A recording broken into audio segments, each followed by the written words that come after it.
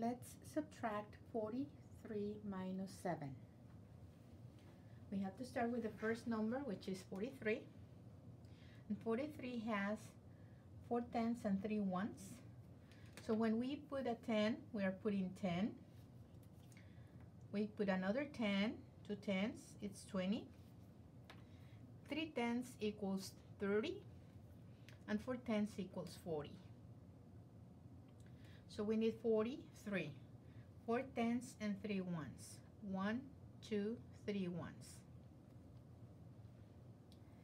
When we want to subtract 7, we see that we cannot take 7 that easily. We have to do 1, 2, 3, and we have to take 7 from the next 10.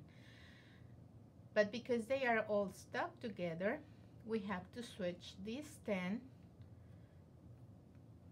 and substitute it with 10 ones.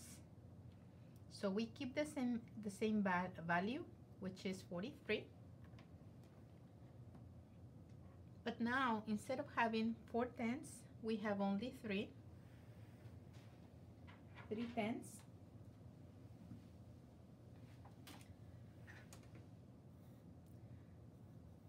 And instead of having only three ones, we have 1, 2, 3, 4, 5, 6, 7, 8, 9, 10, 11, 12, 13. We have 13 because the 10 that was in the tens place comes to the rescue here. So we have 13 ones. Now we can take away 7 ones. 1, 2, 3, 4, 5, 6, 7 ones. And the answer is how many ones we got, we have left. 1, 2, 3, 4, 5, 6 ones are left, and we don't have anything to take away from the tens, so we don't have to take any tens away, so we still keep our 3. 1, 2, 3 tens.